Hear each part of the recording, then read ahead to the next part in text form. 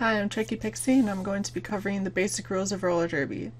So for a little background, roller derby started in the 1930s in Chicago. Its popularity peaked around the 70s, and in the early 2000s, it was revived as a sport in Austin, Texas. The sport quickly spread, and a lot of leagues eventually consolidated under the Women's Flat Track Derby Association. These are the most widely used rules today in roller derby, and I'm going to be covering those rules. So let's just jump right into it. All skaters are required to wear safety gear that includes helmet, mouth guard, wrist guards, elbow pads, and knee pads, as well as quad skates, so no inlines. There are 5 skaters from each team on the track. 4 of them are blockers. As you can see, there's 4 blockers from each team. And 1 is the jammer, indicated by the star. In actual gameplay, the jammers would place a helmet cover over their helmet, which has the stars on it, and that's how you know who the jammer is. In roller derby, points are scored when the jammer passes opposing players' hips. However, they do not score any points on their initial pass. So let's just go through an example. The jammers must line up behind the jam line, and blockers must line up between the jam line and the pivot line. When the whistle blows, the jammers try to make their way through the pack, while the blocker's job is to stop the opposing jammer from getting through while also helping their own jammer to get through. So they have to play both offense and defense at the same time. Whichever jammer gets out of the pack first and earns a pass on all opposing blockers is declared the lead jammer. The lead jammer has the privilege of calling off the jam before it runs its natural course of 2 minutes. So in this case, yellow jammer got lead, so they get out first. Let's say purple is right behind them. So they both make their way around the track. Alright, so they've both skated around. Yellow's in front with purple trailing behind.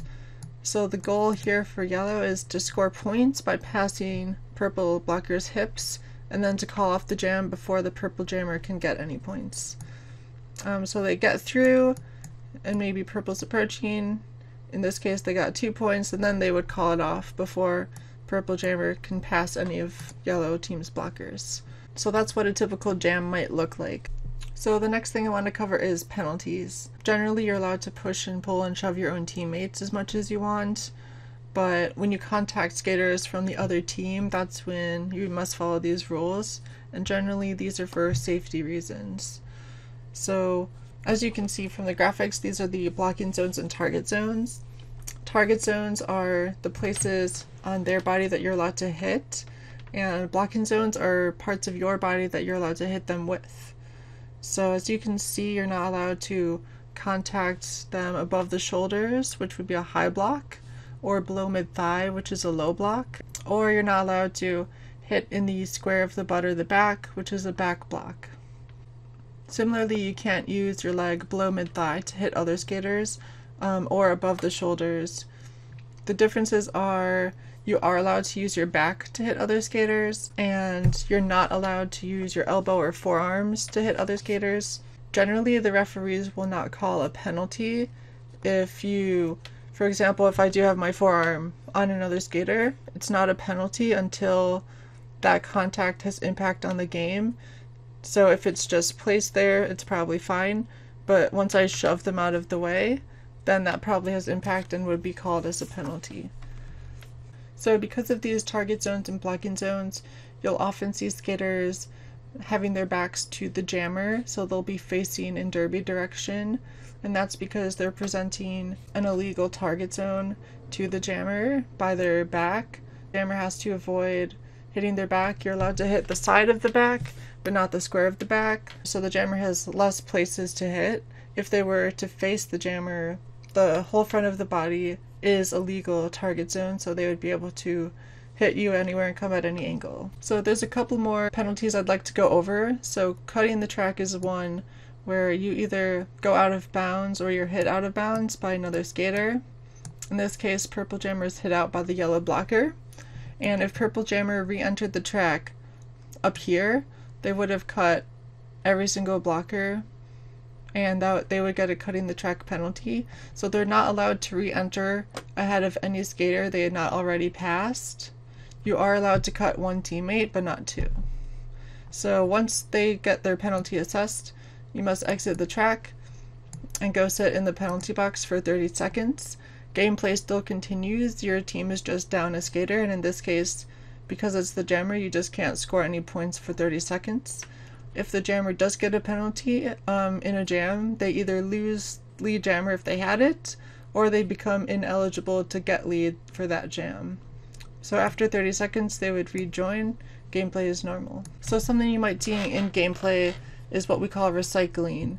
This is when the jammer gets hit out by a blocker, and then because the jammer has to re-enter behind the hips of that skater and all other skaters they had not passed, while they're still out of bounds, this blocker can actually skate backwards, and then the jammer has to go all the way back and re-enter behind them. So it takes away space and it buys time for your team to maybe play offense or just have more track to work with to defend against the opposing jammer. Alright, so the last things I want to cover are the pack and star passes. Pack is a pretty complicated rule, but basically it's a rule where blockers from both teams must maintain proximity to one another, and this comes in the form of 10-foot increments. So let's just run through an example. So the yellow jammer is pushing up this wall of purple blockers. Once they get past 10 feet from the yellow blockers, there's no more pack because they have to maintain that 10-foot proximity. When there's no more pack, blockers are no longer allowed to block, so the yellow jammer would just be able to get through. In order to prevent this, the purple team would send one blocker backward. As you can see, it went from that gray out of play color back to green, which means everyone's in the pack. They would send one blocker to hold the pack here. They must maintain that 10-foot range from the yellow blockers. And then everyone's in the pack and their team can keep blocking.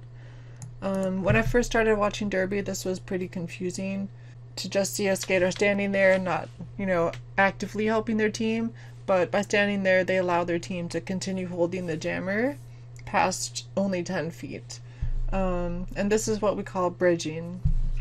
So once the blockers get to the next 10-foot mark, as you can see, it changed color again, but it didn't go to gray because they're not out of play, they're just not in the pack anymore.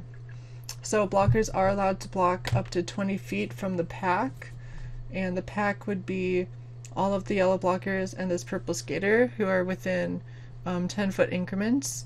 If they sent another one, then the purple blockers would remain in the pack, but they're allowed to stay together if they want as a 3-wall until 20 feet, which is the engagement zone from the pack.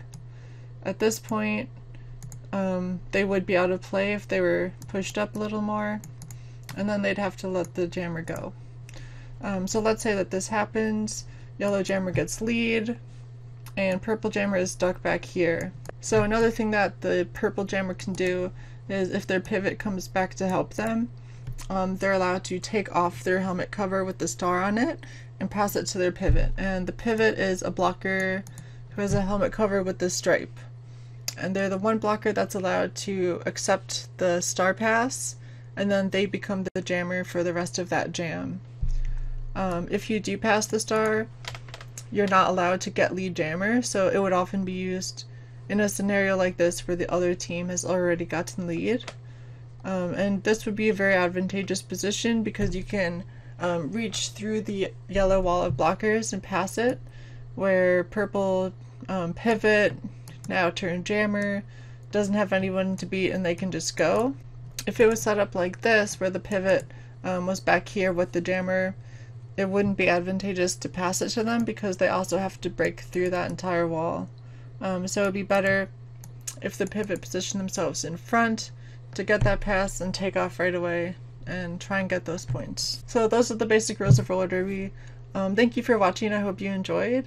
I will have more videos in the future going over topics like cutting the track and pack definition, along with strategies that go with those. Lastly, I want to say thanks to Vienna Roller Derby for letting me use their Ultimate Roller Derby Ubiquitous Magnet Board, which is this app. It works very well on Chrome. There's also a phone app.